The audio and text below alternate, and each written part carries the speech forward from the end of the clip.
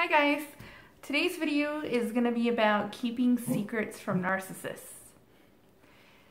We all know that narcs always assume that we're hiding something from them.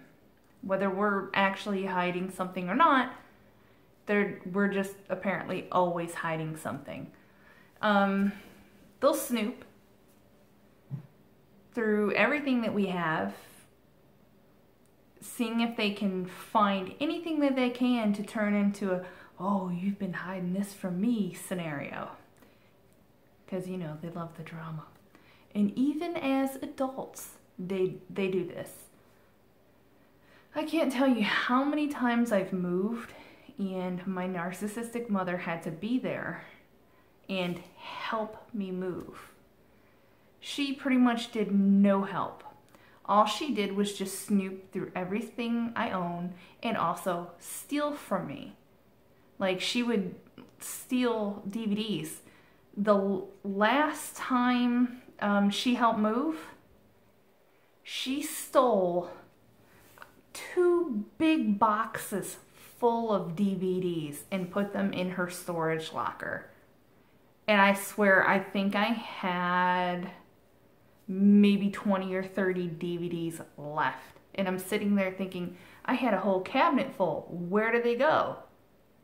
And then I went into her storage locker because I was having to send her stuff back to her. And I was having to foot the bill. It cost over $800 just to send it back through one of those U boxes from U-Haul. And like, or pods. It's like a pod or something, but the rules on there said that they're not supposed to have any like flammable cleaning liquids or whatever. So my dad and I went into her storage locker looking for cleaning products and stuff, nothing that could be flammable. And I told her over the phone what the rules were. She had a lot of cleaning stuff. There was only a couple of full bottles, but most of them were just small, well, they were big bottles, but there was like a small amount left in them. So most of them got thrown out. Oh, Lord. She agreed on the phone. Like, she got angry, but I told her, well, that's the rules, otherwise I can't send it. And so Lord knows what she's told people now. She's probably saying I stole all their cleaning products. But anyway, while I was looking through boxes, I found 2 boxes full of DVDs, and they were all mine. It's just crazy. Well, in any case, I recently read an article about kids confessing to secrets that would make their parents cringe if they ever told them. Most of them, like, that I read through, they kept their secrets because they know that their parents would act abusive towards them for, I guess, divulging that secret. And it doesn't matter how innocent the secret is. Narcissists always make mountains out of molehills, even bigger than mountains. They really explode over nothing just because they love the drama. I've been keeping a secret from my narcissistic mother since I was about 5. To normal people, this secret isn't like a big deal. You know, kind of like, oh, so what? Or be like, oh, that's what happened. You know? Even as a young child, I was so scared, and I know that a lot of you know better. As children, you're so scared to tell your narcissist about any type of accidents, because to narcissists, accidents aren't accidents. They are things that we apparently do on purpose just to make them mad. And we know that we'll be abused for it, so we don't tell them about this secret.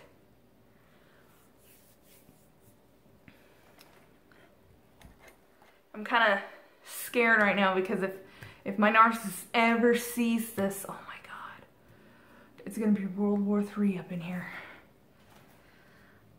I just want to say that she has been obsessing about this for 29 years. She brings it up, like when we were in contact, she would bring it up all the time because it's some mystery. Like, if there's anything she could be known for obsessing over other than money, it's this secret. Okay, so I was 5. We were visiting, I think, my cousins, my aunt or whatever, the next town over. My mom doesn't drive, so we always took the bus. When we were visiting them, I guess we went to like some little department store, and my mom got this really cheap little pop-up tool, or pop-up pool. It's the one with like those flimsy walls, and you have to like keep holding it open, and it holds maybe a foot of water. And if you go to the dollar store right now, like Dollar General, it's probably like $20. So 29 years ago, it maybe have been, I don't know, $5, $10. So she decides to stay late, and somehow we ended up missing the last bus. So we had a long walk home in the dark. I think it was around 9:30 at night. And she's trying to carry this pool, and she's complaining about carrying it like the whole time and flipping out. She's basically going on a verbal narcissist rampage about having to carry the damn pool and acting like it's my fault that she missed the bus, my fault that she has to carry the pool, you know. So she decides to, I guess, make me feel like crap and try to provoke an upset reaction from me. Now, remember, I'm 5 at the time.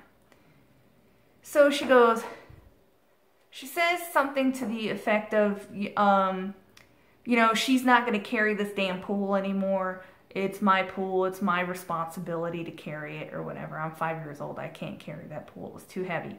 So she said she was just going to leave it there on the side of the road.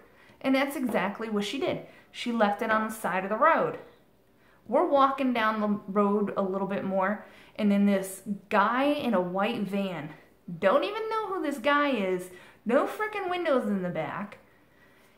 He pulls over and asks if we need a ride home. And my mom says yes. Never mind, this guy could be a serial killer or a pedophile or what have you. So he picks us up, and we go back and grab the pool and put that in the van. Thankfully, he did not kill us. But we got it home and everything.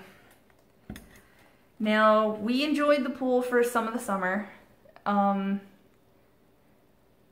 time I was outside playing by myself. Now I was still 5.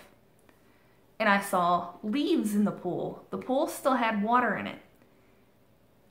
I'm 5. All I know is, hey, use a rake to get, you know, to rake leaves. I figured that's how I was going to get the leaves out of the pool. I remember it being like a metal rake, and it was very sturdy. It was back when they made stuff still nice and sturdy and good. So what ended up happening was I sliced the pool. There was the little fingers of the rake or whatever, like, scraped the pool. It looked like Freddy Krueger had scratched it or whatever. The pool drained, and it was deemed unusable because the scratches were too long. I freaked out. because I knew that if I told my mother, I would have gotten a beating real bad. And I would, to this day, still be having it brought up. Well, I've been in no contact for a year now, but somehow it would still be relayed to me about what a horrible child I was because I broke our pool. First, she did accuse me, but I said no, you know, because I'm 5 and I don't want to get in trouble.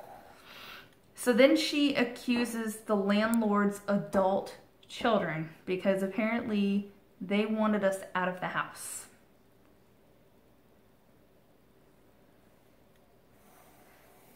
Now, when I explain that she's obsessed with this story, like, 'cause she thinks it was, she says that she still thinks that it was the landlord's adult children doing it. She said, she tells people that they took a knife and just like stabbed it. But if you could look, like, the scratches were in sync with a rake. Oh my Lord. My mom is 70 years old right now. If I were to go to her and tell her today,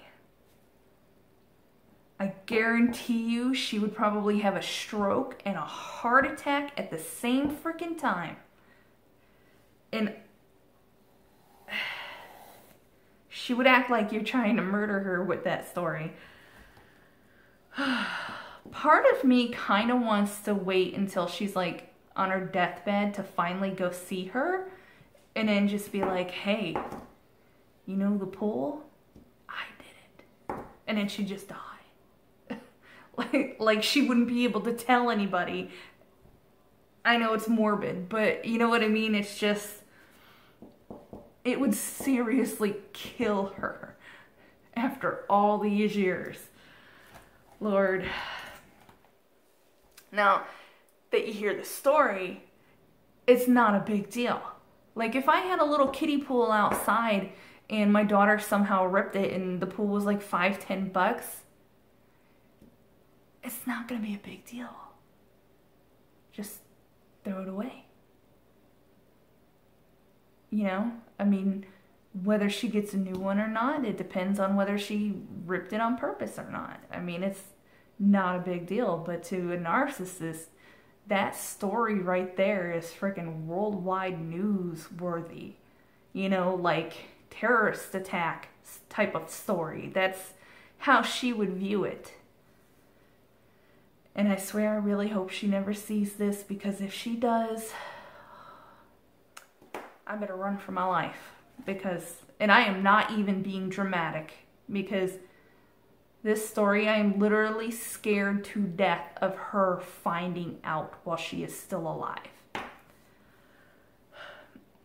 So anyway, if you want to share some secrets, you can use like a fake account or whatever so nobody knows it's you. Fake names, fake dates, fake genders, and all kinds of stuff, just to change the story up so that maybe if somebody reads it, they can't exactly tell it's you.